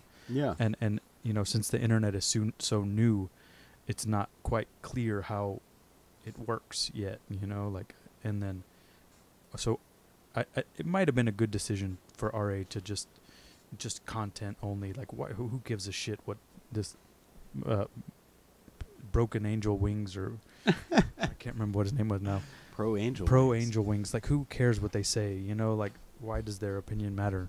But then why does anybody's opinion matter? So it's yeah, I mean, I think what it came down to is like women specifically, whether they were female artists or female readers of the site, felt unfairly targeted by trolls in the comments section. Yeah. And the decision was made to make women, non-binary people, trans people like feel more comfortable on the site.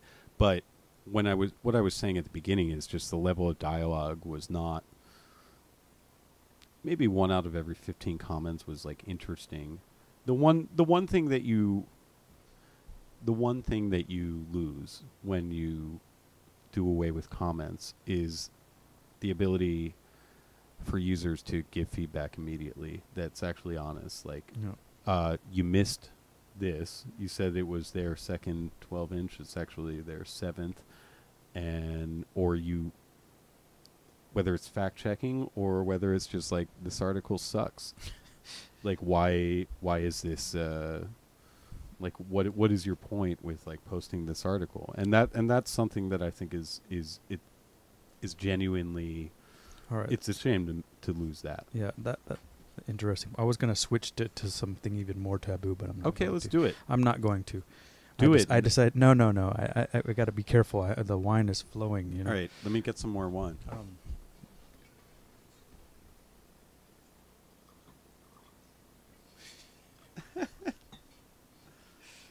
Whoa. So just I'm gonna. This is a general journalism review question. Is that just a question that maybe that I have. I don't know if it's a maybe it's not general, but is when you write about stuff, do you try to stay with stuff you like, or is there? So I guess maybe the question should be, is there a point to having a negative review or writing about saying stuff sucks? Like it's like my grandma say, you know, if you don't have anything nice to say, don't say anything at all. Is this some a journalism like standard thing, or do you follow it, or is it part of the ethos? I think that for the most part, I'm looking for interesting music that I like that maybe not everybody knows about in order to give it some attention. However, the way that it typically works at RA is if it's the first release on WT Records and it's a 200 press 12-inch, and I'm not crazy about it. First of all, these days it's difficult to get a review like that run because it just people aren't like reading the single reviews a lot. It's probably the only thing I read. That's cool. Yeah. Yeah, well, you're like most people read the LP reviews or the features or something like that. But we sort of like have this thing internally where if it's like a fledgling label from like Nashville or something, and just like slamming the record just isn't the coolest thing to do, you know? Like, just because it's, you know, it's expensive to put out a record, and maybe they'll get it right on the second one. And our job is to like support scenes, not like be like some weird disembodied but is there force. Is there ever a reason to say like this record is you have a system in 1 to 4 or 1 to 5? 1 to 5. And is there ever a reason to write a review about a 1.0 record? Yeah, if it's by like somebody who is getting paid like 5 to 10,000 euros Like to Sven DJ every Both night. puts out a record, and you're going to review it and be like, this is terrible. Yeah. And what do you don't think that it would be better to have the space for something that you like? Well, I mean, I guess it's in the end, it's a business, so you want people to read it, and people like to read that stuff sometimes, I guess. I think that one of the most like read reviews on the site in the last 6 months, the most read review on the site was a negative review. What was it? The Apparat LP. And what is that? It's a compact? Yeah, like related. Like it's sort of like long? it's like electronic, woozy electronic pop, like kind of like more music or something like that. Okay. But yeah, the reviewer just didn't like it, but they did a very clever job shutting it down, and that was like the most read review on the site. It's probably like the artist reading it over and over. But is there how detailed are the analytics? Is it like by IP address or is it like It's by individual user. Yeah. Yeah. It's pretty serious. I mean, and who's looking at it? Is there like is there a whole another part of RA that's looking at that, or is it just the writers, or is It's just the writers. There's not like a separate like data. there's or like a analytics. webmaster, and he's or she is sending you. No, I can look at it. You can look at it whenever you want. Mm-hmm. Yeah. And what was the like, I'm gonna go through some questions. Yeah, now that. sure. So what was the most popular video? You make these video things in the past couple of years. Whenever, it doesn't have to, whatever time period. Like which one was the most popular? Actually, it was like one that I don't want to like toot my own horn, but it was The one. Los Angeles one. The Real Things Los Angeles was popular, but the most popular one was like a really short piece of content that I wrote, which was how Larry Heard made house deep.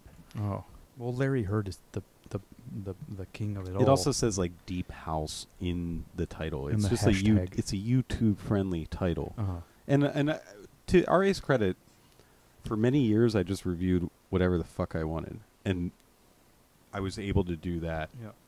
Only recently has it been a little more like, well, who's going to read that? Are you sure? Like, I have to like make a case for it. If Well, it's, there's a lot of stuff right now. there's a ton of stuff. There needs to be some filter, and Yeah. but it's hard too, because then there's this like anti-gatekeeper thing. So you have to like pretend that you're not a gatekeeper, but you are. So it's like it's a hard time, you know. I mean, It might be good to ask these questions, you know. You're a gatekeeper. You're a DJ. That means like I don't play very much. But you play every week. No, it's not about me, man. No, not really. I play like once a month now. But you play every week in public, at least on the radio. On the radio, I do radio every week. Yeah. But that's totally. It's not. I just play records that I stole from my work every week. But if you were forced to play new records, then you would be a gatekeeper. I played all new USB stick this week. Yeah. All promos. So there you go, and you were a gatekeeper in that instance. Yeah, a filter. Yeah. Yeah. So that's the best you can hope for, especially in an instance where most people can listen to the music. So we need to change that thing. That gatekeeper is a negative thing. It's a filter. Somebody has some taste somewhere that you trust. You know, you got your friend that whoever it is, you know, like the bartender or the whoever puts on the music, you trust them. Yeah. And you can ask, and hopefully it translates to journalists or whoever, you know, DJs.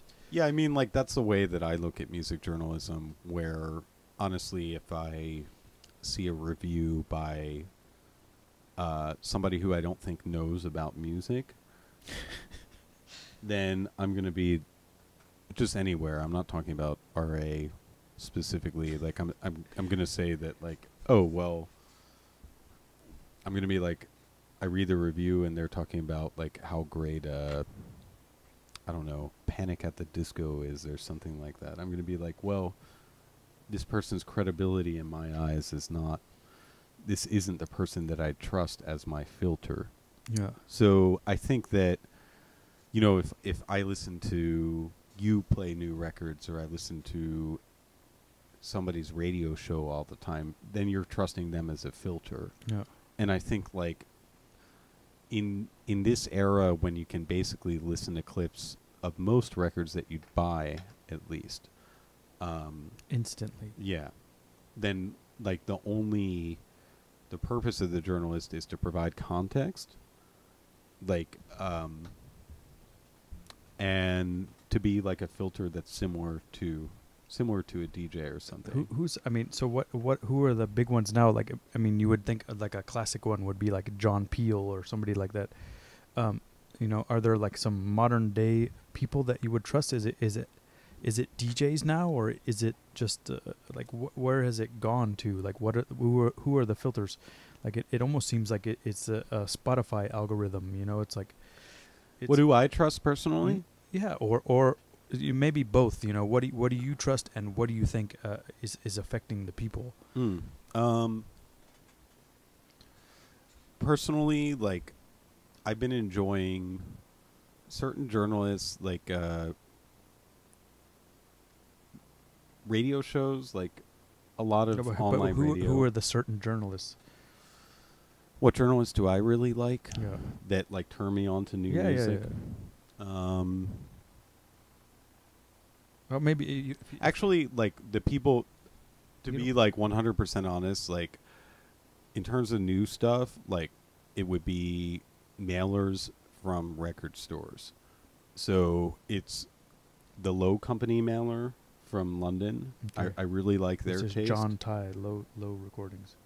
No, it's like Low Company. It's like a record store in London, and it's like run by the people who did that label Blackest Ever Black. Oh, okay, then no, I don't know. And they just cover a lot of, like, really bizarre private press stuff, and some techno, but like a lot of post-punk. So this is a record store mailing list. A record store mailing list. Okay. So Low Company, and then Two Bridges in, you know, that guy Simon who runs the store. Like, I think he does a good job of just being like, here are 5 interesting things from this week. And then typically you can go, like, listen to them on Bandcamp or something like that. Mm-hmm. And then in terms of DJs, like, people like Nose Drip, in Belgium. Like, I feel like he plays a lot of new stuff. But And he has some label. yeah, his label's Stroom. Yeah, that Yeah. dude put out really good stuff too. Yeah, Huh? yeah. So like certain like it's more like, especially with labels like doing a mix of old and new stuff, they end up being like a filter as well. So I'm sure like you're the same way, but you're constantly discovering old music as well as new music, and you do it yourself. But why do you think those two are better at it than others? I think because they have a lot of investment in what's going on, in the sense that where Simon from Two Bridges is figuring out how to distribute these records in the U.S. Like he's gone so far as to like figure out how to ship the records from Europe to the U.S. He believes in them enough to like put them in this tiny store in Chinatown, and then he will still be negative about the record. Sometimes, like in the mail, or he'll be like, even though he bought it. Skip that track though, but like the rest of it's pretty cool. Yeah, and it's just like it just comes across as very honest. Okay. And then the low company people, they're just like, they just have like really good taste, but it's like a little bit like cool taste, like where it's like we like deconstructed punk and noise and like maybe some like new. Yeah, I don't know. Drum and bass. British people are like good at it. I don't know what they like. You think they're too slick? No, I don't know. They feel like they like invented music journalism. They're like have the most time. They do have a way of speaking about music that like They've like I don't know. I feel like that hardcore continuum. Are you familiar with that at all? Like it's like Simon Reynolds, the music journalist, like just wrote about how hardcore translated to like drum and bass and two-step and garage. No, I don't. In like this very like eloquent way.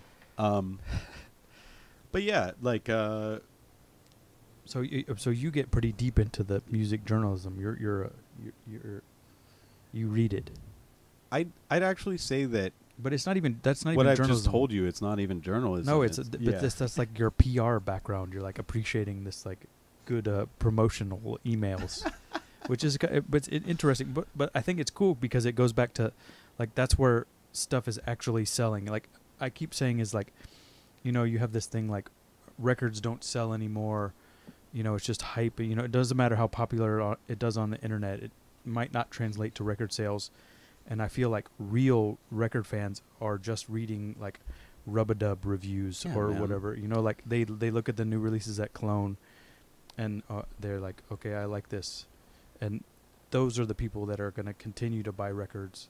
Yeah. Versus the whatever the other stuff is. I mean, I agree with you, and maybe that's like a very old school way of looking at it, but like there must be some new way, but that we're not privy to. But the new wave is like Bandcamp and like insane Bandcamp digging. But so are these people like on Bandcamp? I know like when you sell stuff, it has like the people who bought it like under it, their little pictures. They like click on it and see what else they bought. Can you write messages to each other? I guess you can, but there's no like public forum on Bandcamp, is there? I think that maybe there's like a Reddit users are informed. An interesting thing about it is users are informed when when somebody else buys something because they looked at their profile. Oh, I didn't know that. So I know like DJs who are like, oh, this other DJ just goes through every week and buys everything that I buy. And then they play it in their set, you know? Oh. Yeah. Biters. I mean that used to be just like it was just a little bit later in the cycle, you know, like you play with this person every week and they hear you play it and then they play it the next week. Who are some of those people? I don't know. They're around. Yeah. They're around. We're about to get really bad. We're not going to get too terrible. I don't know. I mean, it's we could probably. Should we go on? I don't want to get too crazy. You know, you have a job to keep, and it's also not good. Like as we said before, like if you don't have something nice to say, don't say anything at all. Well, I think I've been like fairly honest in answering your questions. I haven't like towed the company line per se, but like the only thing that I can say about it, and maybe this is something that I should say at the conclusion, but as is obvious from like the story I told, I never I never set out to be a music journalist, and I think I'm very lucky to be in the position that I'm in. And They give you health insurance? yes, Jeez. and if you make a record, or Jessica makes a record, or John makes a record, or whoever, and they send it to me to review, no matter what I do, if I listen to the entire catalog, like over and over, and try to like make sense of it, what I do does not compare to like the blood and sweat No. and time that goes into like actually making a good record. I'm not saying like some like Sometimes it takes 5 minutes. yeah, no, I mean obviously it takes 5 minutes, but that doesn't include the The training. yeah. So like basically like I view like my position as like I've always been primarily like a music fan. Yeah, Whether well- it's playing music or reviewing music, it's all like the extension of the same thing Well, to I mean, me. you wouldn't exist without the musicians, or you would Yeah. exist, but the RA wouldn't exist without musicians. Well, neither would DJs, Yeah. I mean, we could get Yeah. pretty negative real fast if we want. I'm not trying to get negative. No, I'm just like, I'm trying not to, yeah. because it's really a pointless thing. But is there any other? What other? Can you think of anything that you wanted to bring up before we end this? Because maybe we've been going almost 2 hours now. 2 hours. Yeah. Well, we were going to talk about being in the playing with a acclaimed folk musician. Oh yeah. Oh, we have to put that part of this in and more. But we've been focusing on only one aspect of your life now, and you're in a band. Well, you're not even really. I don't know if it's a band, but you're hired to play the piano, the keyboard parts. Yeah, synth and keyboard, and I wrote some of them as well. You wrote the parts or the songs? The parts. And the songs. So you're writing for a woman named Jessica Pratt, and or you're not writing for her, but you're in the band for her, and she's sitting right here too. So Yeah. just a full disclosure. But she's not gonna make eye contact with me, so it's cool. So you're touring with her, and she writes the songs generally, and you're coming up with some parts with them. Are you part of the recording process too, or maybe not the earlier stuff? No, not the first two records. Basically, Jessica and I also met at Amoeba Oh yeah, when we were both employees there. she was working there too. Yeah, she was working there. Oh wow, I didn't Yeah. know that. If I didn't work at Amoeba, nothing. Your would life would be over. I would be a insurance adjuster. You'd be working for nonprofits doing evil things, No, I'd be going to the store and trying to like bust companies on. like sharp CD cover edges. So you're, but I- so my question, this is the moment that I would like to be explained, is like she probably has like some hits from her earlier albums, That's correct. and you're like adding these like background stuff to them. Like, what do you think the fans think about that? Are they bummed you're like up there with her? It's like some dudes that are like totally in love with her, and like they're like, "Who's this dude playing keyboard on my shit?" Or like, so I mean, that's Have a you noticed that? concern. That's a concern for sure. Like, I think that what does she tell you? Does she give you any advice, like stay in the background or like play quiet or? I like to be in the background. Like, I actually like when we line up at every show. Yeah, you go back. I'm like, Jessica, can you move forward a couple inches? You're 'Cause backline. I can't be in front of you. No. Yeah. You're Tell her that. You're backline. Yeah, exactly. Like, I'd rather be like completely in the background. But it's honestly been, I think Jessica's music is amazing, and I was involved in the recording of the last record mainly in an advisory sense, like, this sounds good, like, yeah, you should go with that. And then because I sort of started playing live with her on an emergency basis, because promoters were expecting 2 people, and as opposed to 1. Oh, because what the tracks had some multi-track stuff. Because she had toured with accompanists in the past. okay. Yeah. So we started out. That's how it started. Essentially, I was like, well, maybe I could put something together. You just hold down like a C chord or something. Yeah, just like, and then it became a little more like I'm writing parts for these songs so we can play them live, and some of those parts made it onto the record. So like I'm on 3 tracks on the record, but what you say about like people who have been like huge fans of Jessica's forever, and it's like, oh, there's this like new guy up there like fucking around with synths and stuff. Like, what's in the up? background, man. Yeah. But it's also like make sure that you don't play anything that would get in her way. Yeah. Yeah. Or that would make it worse. No, but I mean, I don't know you guys super well, but I've seen you over the years, and you still seem to get along pretty well. So it must be going okay. She still hangs out with you. I mean, she hung out through our entire 4-hour-long conversation. Yeah, well, I got air conditioning. It's not that bad. No, I mean, that's like a great test. It's like we've played maybe 40 shows this year in Europe and the U.S. Or maybe 50. Have you had a screaming match? No. Screaming. That's good. Yeah. Like, and I think that's like a testament. It's probably like due to her being conflict adverse, though. Like I'm a person who occasionally has the occasional argument, but but yeah.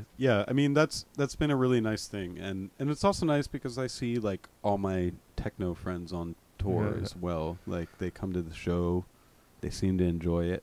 Yeah. Like, and that's like the best thing about being able to do it is just like seeing your friends in other cities, and that's the best thing with like. No, but I don't see. For me, I don't even. It's not separate. It's like music friends. Yeah, like totally. All the scenes should be together, and it's weird that they're not. But I like what you were saying earlier about just wanting everything to be together, and that's like the initial parties I threw that had DJs at them was sort of the same concept. Yeah, you have a band and some DJs after. Yeah, and like I really love that, and a lot of times when I think about music, like there will be like I've really enjoyed like mixes where it's like a real music head playing, like a dance music person like playing guitar music or something like that, and I've tended to see like less and less in genre. I noticed I did my radio show this week. I did from the USB. I noticed that I went through promos like for 4 or 5 hours, and I noticed that, and when you do that, it's a split between reissues and new music, and I noticed that the stuff that caught my ear recently had a rock element to it. Mm-hmm. And I hope that that's a trend to me. Like this, whatever this weird thing, it seems kind of like a flash in the pan to me. This whole like, whatever electro, then jungle, drum and bass, and this like gabber. Like it's, I don't even know. Yeah. Nobody really liked that ever. Like electro is cool if you listen to like Scorpio or something, But I don't know. No one. That wasn't like a popular thing. Mm-hmm. And drum and bass is so macho. It's weird. Like. You're gonna like girls at your party, like. Yeah, I guess like people are focusing on like the '94. Yeah, like I hope it goes to the rock thing a little bit next, or at least that you can have a band play, like like what you said before, Happy Mondays or something like that. Yeah. It's like acid house band, or I don't know. We'll see. Have you noticed, like you're on the cutting edge or whatever supposedly of the promo list, and is there like a new thing coming that you see on the horizon, or is it just the cycles are so quick now that I don't have any? I don't actually think the cycles are that quick in electronic music now, like as compared to like rap music or something, where like today's biggest star, like they got like 3 weeks. Yeah, man, like becomes like they'll have trouble following up their big single. I think electronic music is moving slower than that, whereas like trance and progressive, like a cool version of progressive house, are like kind of like back a little bit. Tribal. I mean, I do like the trend where people are playing slow. I think that I mean, I think that's just because that like appeals to me Because you're personally. getting old. Yeah, I think that's probably it. But like, you know, I like that people can like get out there and like play a dance floor set at like 105, 100 right now. And I think the reason I think that's interesting is because like the more restrictions that you have on music that you DJ or you make, where it's like, okay, like straight down the middle, like 120, 125, 128, like the more like the more you're like likely to fall into conventions and stuff like that. But I mean, it's weird to me. Like I'm really into SoundCloud lately for some reason. It like got so much better lately because it seemed like everybody left. Mm-hmm. And you know, sometimes you go to these mixes and it's like you can just predict exactly what it's going to be. Like it's like a couple of, you know, it start off with some ambient thing and then slowly build into this thing and a couple African songs. And then like a little breakbeat thing and some house, but it all sounds the same, and they're like trying to play different genres. It's so weird. I don't know where I'm going from this. I think that's people like trying to like imitate your boy Hooney, you know, like people like that, like who do that very well. So like a wannabe Deck Mantle Festival set. I mean, there is something to be said for the prevailing like good taste.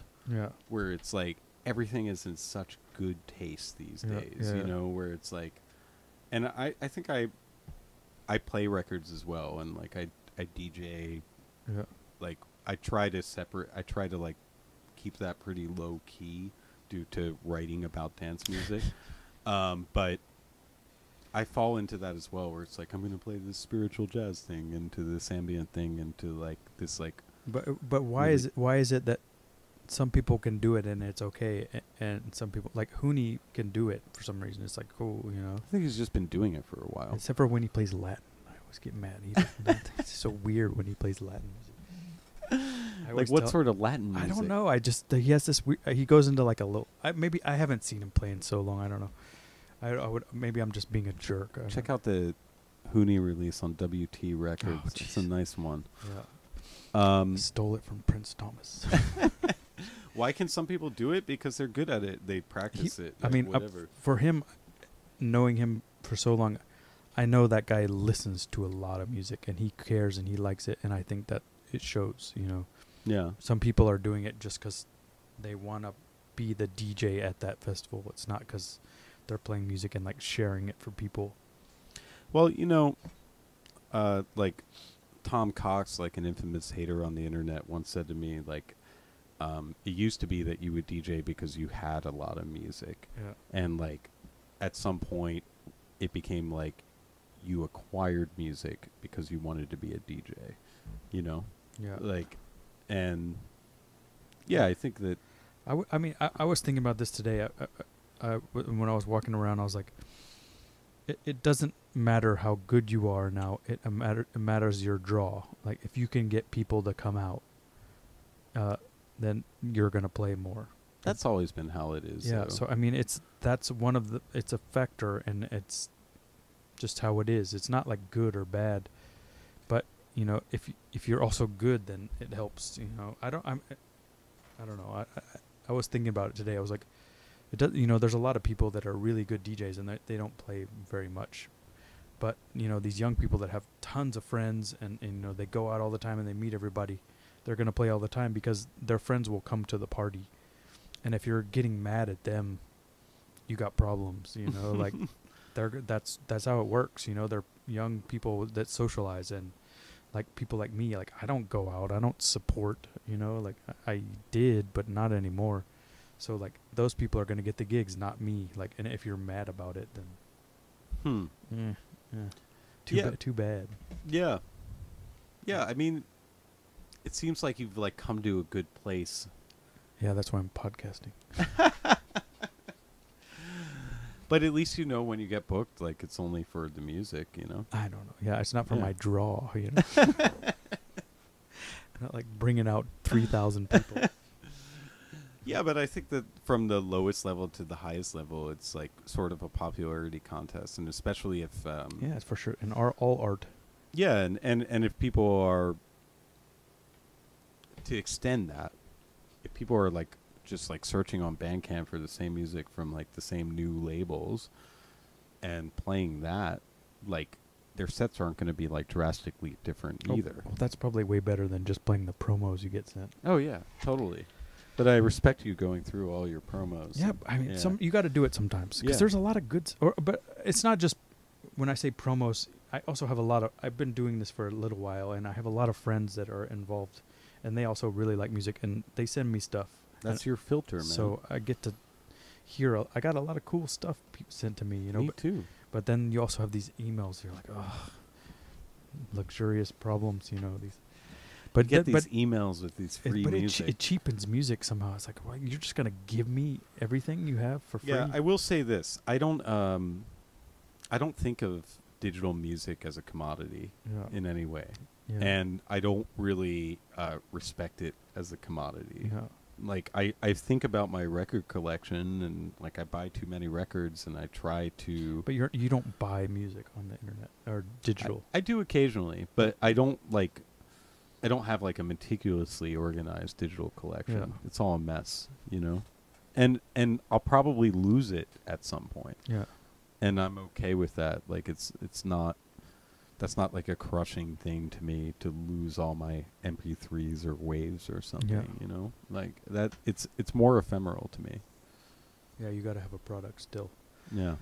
And that's a thing that maybe it's just because I'm not touring, but I've pretty much only been playing records lately just because, I don't know, it's easy. It became easier again or something. It's like, because I love it when you play records. There's so much digital that it's hard, you know, and then you end up playing the same stuff because you're like, these are my 10 favorite songs. I'm just going to play them. But with records, you're like, oh, I just got this, so I'm going to play it. You're going to like give it a try at least, you know? I don't know. But then you're competing with these people that have their sets perfectly beat matched, you know, and they're like no mistakes. They have their like cue points and notes and stuff. I mean, it's cool, but it's like, dang, man, it's weird. It's weird. It's nice to hear a bad mix, you know. We don't have any more wine. I got some weird like ginger drink that we can drink that. I think we've covered pretty good spectrum. We went over 2 hours, even with the bathroom break. Well, and I hope you didn't say anything you regret, and you no, not at all. Don't lose your job or anything. Yeah, I mean, I think like we talked about a few things, and one of them was like, obviously, like I tried to be as honest as possible while still understanding that. And I appreciate you. It's careful. You got to be careful as a music journalist to get a target on. You got to watch out. Yeah. That's the answer to that. Yeah. There's nothing you can say about that. But Matthew McDermott, what's your middle name? Edwin. Matthew Edwin McDermott. Thank you very much. You should use it when you write. Oh yeah, you know, it's a good name. Like lended and aristocratic. Edwin's flair. not in the Bible, is it? No, Edwin is not. Who's in the Edwin? Bible. Edwin is my father and my grandfather, actually. So instead of being a third, you got a biblical name and a generational middle name. Are you the oldest? I am. Okay, so that's why it took me so long to get into cool music. I didn't have like a cool older cool brother, sister. no gatekeeper. Yeah, exactly. So Matthew Edwin McDermott, thank you for coming by, and I hope it was okay for you. Oh, it's my pleasure. I hope it's really an honor to be here. And I got some weird ginger drink we can have in the other room. All right, thanks everybody for listening. Thanks, guys.